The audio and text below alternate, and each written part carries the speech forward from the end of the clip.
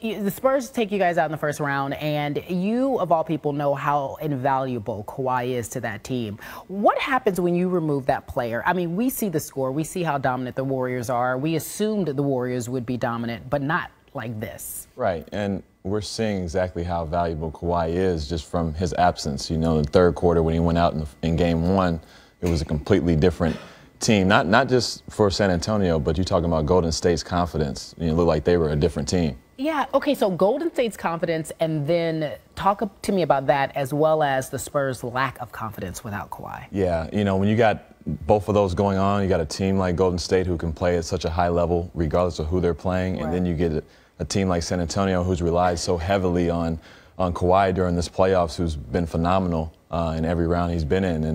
And it's tough for a team to lose their star player, to lose their guy that is their leader, the guy that does the things on both ends to help your team win and plays at a championship level every night. So if you had to, I mean, say top 5 players, Kawhi's in the top 5 in the league right now? I would. The way that he played against us, he was top 1. Top 1? Top 1. He's a top 1. He single-handedly defeats you guys?